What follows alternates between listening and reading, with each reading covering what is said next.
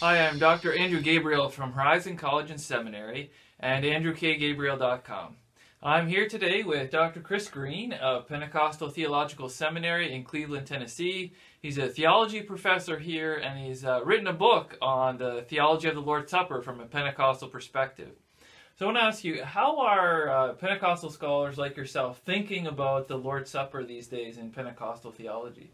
Yeah, I would say most of the recent thinking started with Chris Thomas's presidential address at the Society for Pentecostal Studies, probably 15, 20 years ago now, in which he made a connection between the fivefold gospel and the sacramental rite, so Lord's Supper, baptism, foot washing, laying on of hands.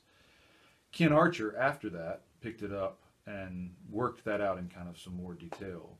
So there's a kind of tradition of talking about the fivefold gospel of Jesus as sanctifier, spirit baptizer, and coming king, and these practices. I'm doing something a little, it's relevant to that and resonant with that, but it's something different. I'm arguing, one, that early Pentecostals in the first decade or so were sacramentally minded in ways that most Pentecostals now are not. That early on, there was a lot of vestigial Wesleyanism, where there's still remnants of the Anglican tradition showing up in the way they talk about baptism and the Lord's Supper and ordination. But when you say sacramentally minded, just briefly, what do you mean by that? The idea that God acts in what we're doing. That when we're in the waters of baptism, God is acting. So this is the key difference. I think if you see non-sacramentally, you see all of water baptism, laying on of hands, taking the Lord's Supper as something we do in response to something God has done. Right. So it's fully human action after God has enacted what he's going to do. Sacramental imagination means, among other things, that God is acting while we're acting. God is acting in our action, so that what we are doing and what God is doing are one in some way. Right. So God remains the initiator and the consummator. It's God at the beginning and God at the end, and God all the way through, but God is including us in it. So this is how I think it matters, for instance, for people as they're taking the Lord's Supper, at their church on Sunday morning, right? That this is not just something we're doing to remind us of Jesus, but Jesus is present. And a lot of early Pentecostals insisted on that language, that Jesus is present in the Spirit to bless us, to fill us with life, to heal us, to call us deeper into the life of God.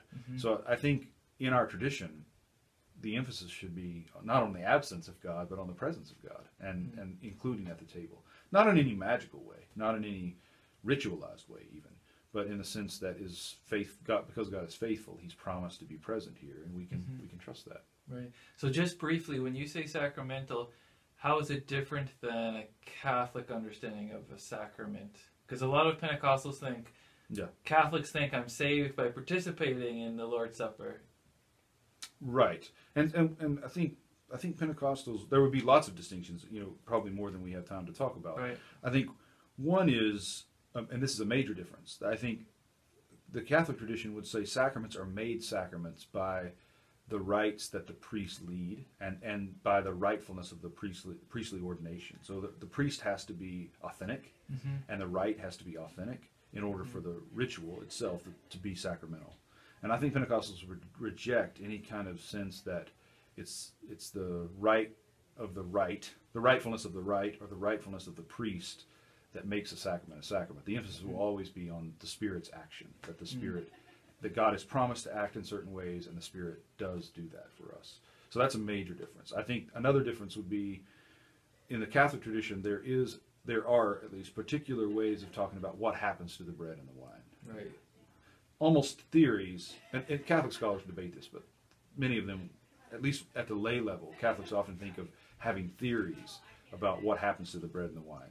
And I think Pentecostals would reject that as well. I think they would be less interested in theories about how God is present, and would just want the focus to be on that God is in fact present, that he is in fact acting as we partake.